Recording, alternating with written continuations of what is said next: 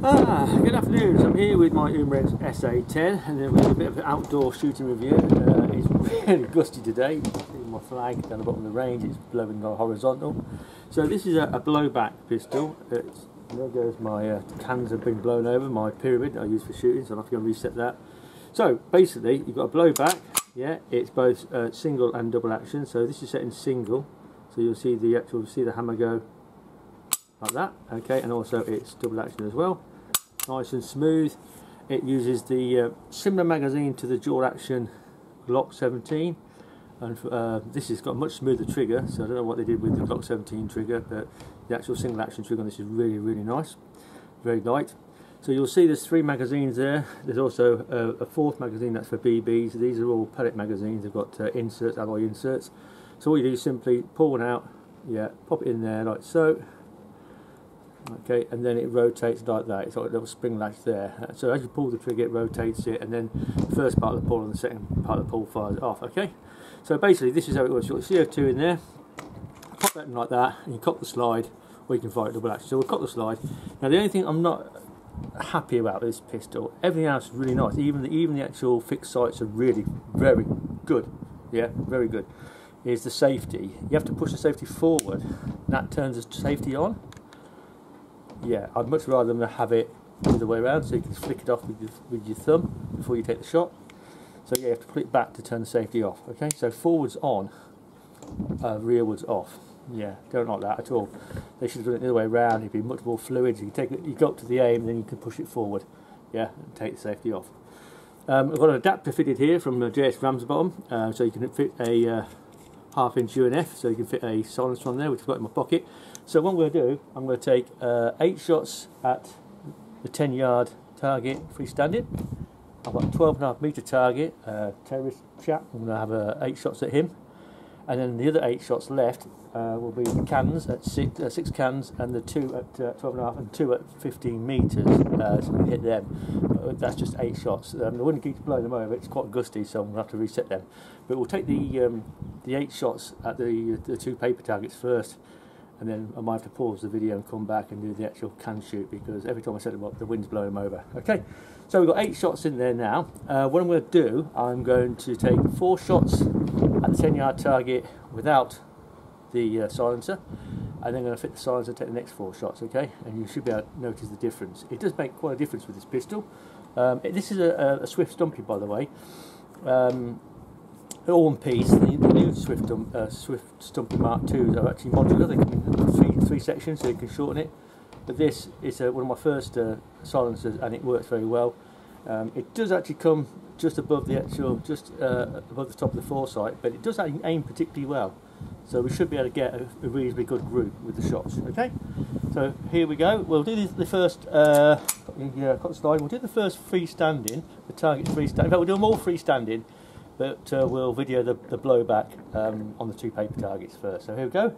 So 4 shots at 10 yards. So you should be able to see the blowback. I might have to aim just below the centre.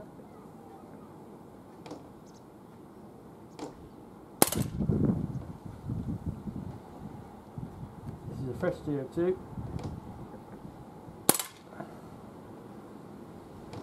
It's not too high.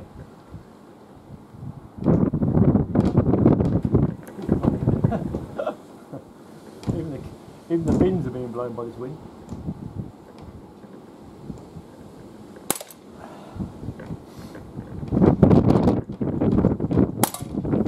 It's quite difficult to take the shots, pop the safety on it. So we're going to take the actual protective cover off the adapter, like so. We're using RWS Superfields, by the way. These are 8.4 grain. Pop the silencer on, like so. So we take 4 more shots, and then we'll go to the paper target at 12.5 metres. So here goes. Safety up again. Flick to the rear.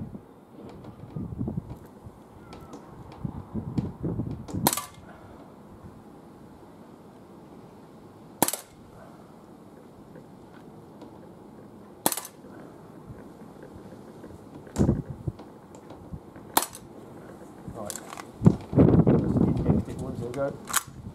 One more shot to go.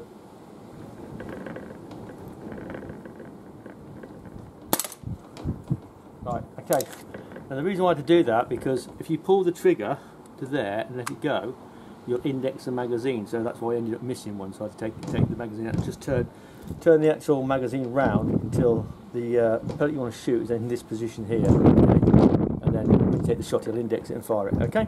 So that's the first 8 shots. Now we're going to move out to the 12.5 metre and see how they shoot.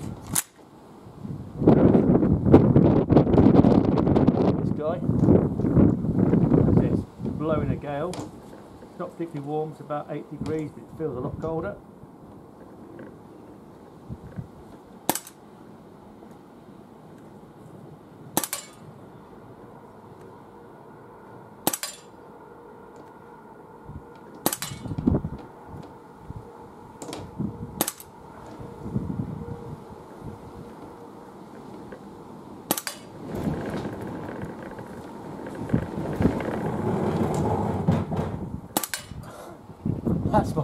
That's my wheelie bin just been blown by the wind. That's how strong this wind is today. I'm not sure how good these groupings are going to be in this wind. That's the empty magazine. So what I'll do, I'll go and bring those targets up. Okay, start to follow that action off. Put the magazine back in, pop the safety on, and we'll go and bring those targets up. So how we do.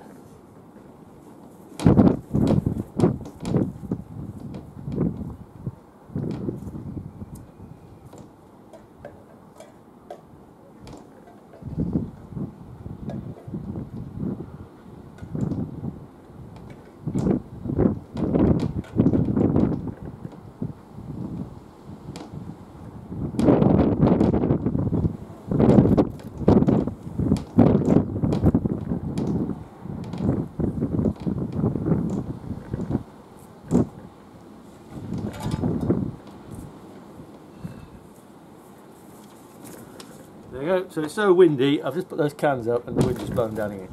So what we got here at 10 yards, and taking into account we are getting this is major wind here. Yeah. You've got 1, 2, 3, 4, 5, 6, and 2 at the top. So this is at 10 yards. So we've got 6 here and 2 up here. That is really good, considering that's freestanding at 10 yards. Okay, pop that under the pellet in. And this is the bad guy here. Now I know 2 missed the target because I didn't hit them impact, so we had 6. So we've got 1 there, 2, 3, 4, 5. I think I can't see the 6th one. Yeah, 1, 2, 3, 4, 5, 6. Yeah, that's right. Yeah, 1, 2, 3, 4, 5, 6, and 2 missed. But I think the wind was affecting them at 12.5 metres. It was blowing it quite to one side, and I might have been moving around a bit as well. Obviously, quite difficult to keep still. So yeah, that's pretty good. I think on a calmer day it would do better. So what I'm going to do, I'm going to try and put those cans back up and see if we can actually get 8 shots at the cans. In fact, they've all been blown over, all 8 now, and hopefully we'll try and get a shot at them. In fact, we'll pause this video, we'll come back to this and we'll go reset them. Okay, be back soon. Take care. Good afternoon. So I'm back with my Umarex SA10. I've got some Superfield RWS's. They're 4.52mm head and 8.4 grain. I've got 8 cans up there. I've got 6 at 12.5 metres and 2 at 15 metres.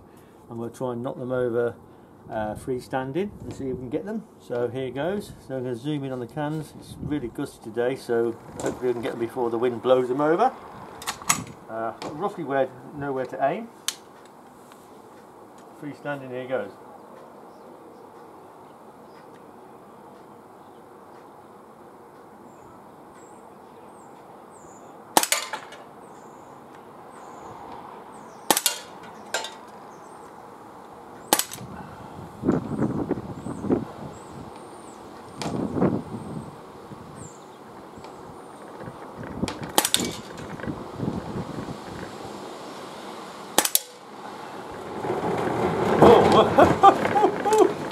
That wind is just blowing my wheelie bins across the map.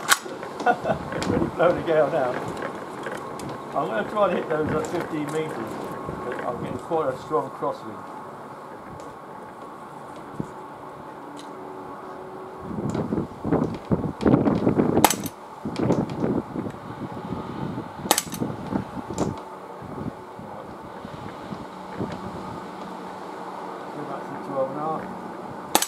Yeah.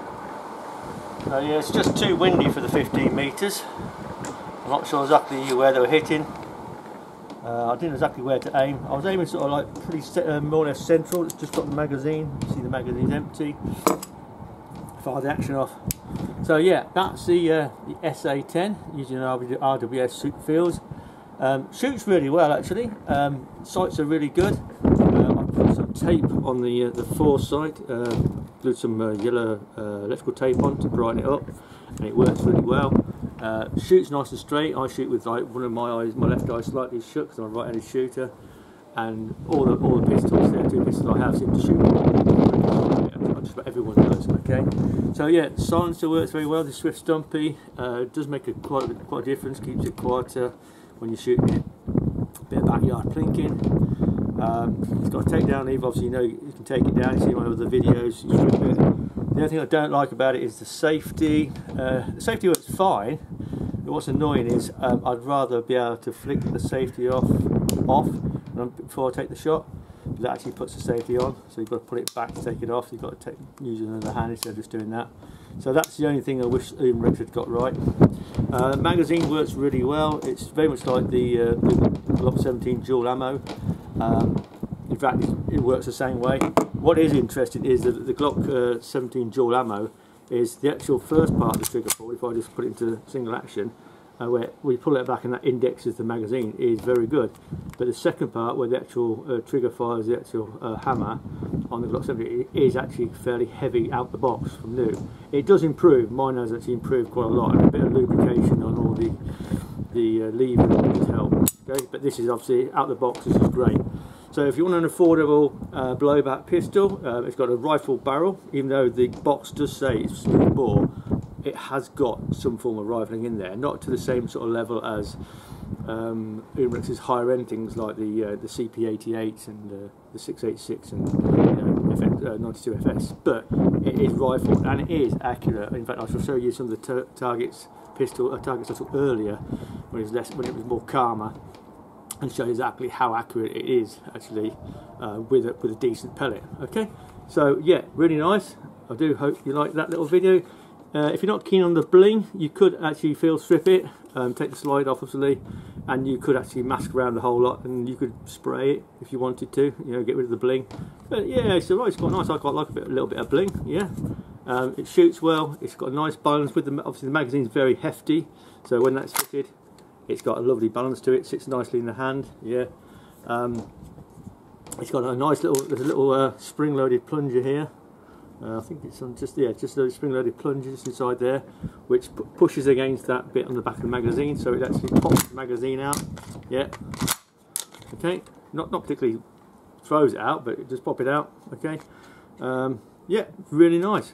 And for like about 110 in UK, yeah, it's very affordable.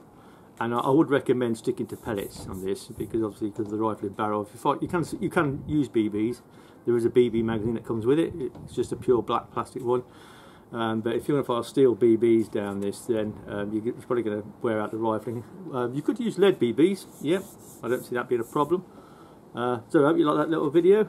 It said it's affordable, it's good fun, and you see the video from the paper target shoots. You'll see the blowback action as well. So hope you like that little video. Thanks for watching. Good evening. So this is the assessment of the actual targets I did today with the SA10 with the Swift Stumpy moderator fitted. So earlier on, I chronographed the pistol. I took 24 shots at this can at 12.5 meters, and the actual results were pretty good. It averaged 2.04 foot-pounds energy over the 24 shots, and interesting, even though it says the actual spread was 38, if you take away the first 2 shots, which obviously were high because of the fresh CO2, it actually averaged only 12 FPS, yeah, over the 22 shots, which is very good. Okay, this can was taken at 12.5 meters, freestanding, so you can see that's pretty. That's freestanding light, so that's pretty good. Yeah, see, it's actually penetrated, so the accuracy is pretty good. After that, I then moved to a semi-rested target, another 24 shots. See, the first magazine, which is magazine number 5, which would have been from 32 to 40 center rested. Was very good. Central, yeah, all 8 shots, and then the next few shots it started to drop off. The CO2 dropped off. I was shooting it at a normal pace there. I was doing 15-second intervals there, giving the CO2 time to recover. So that's probably why the actual spread was quite low after the first 2 shots. Superfield pellets we're using. These are 8.4 grain, and these are the 4.52mm head. Okay, so that's really good. So it shows it's actually accurate with the actual fixed sights. Okay, and then onto the video itself, the video clips. Now, this was taken freestanding 8 shots at 10 yards. You've got 5 there, you've got 1 there, 1 there, and 1 down here. That's the 8 shots. I was moving around a little bit, and also it was very windy, very gusty outside. In fact, most of the tins were being blown over. And then I did this 12.5 metre shoot. I know 2 pellets missed completely, but there's 1 shot there, 1 shot there, and then got 1, 2, 3, 4. So okay, that's 6 shots on the target. But that's 12.5 metres freestanding in strong winds, so that's pretty good. Yeah, you've got your metal magazines here, inserts. These are for pellets, and then you've got your plastic one there, which is actually for BBs. But because it's got a rifle barrel, I wouldn't recommend shooting steel BBs through it. You could probably get away with using lead BBs if you wanted to. Yeah, so it's a really nice pistol, very affordable. The moderator makes quite a bit of difference, you know, when you fit that. If you're backyard plinking, definitely worth doing. You get the adapters from JS Ram, sort of. They're about 5 UK. So how much they cost. The only thing I'm not over keen with is the safety, because you have to flick it backwards to turn the safety off. But I've mentioned that before in other videos. But yeah, very affordable. It's about 100, 110 in UK, the SA10. So yeah, highly recommended. If you're after a cheap blowback pellet shooter, definitely recommended. Thanks for watching.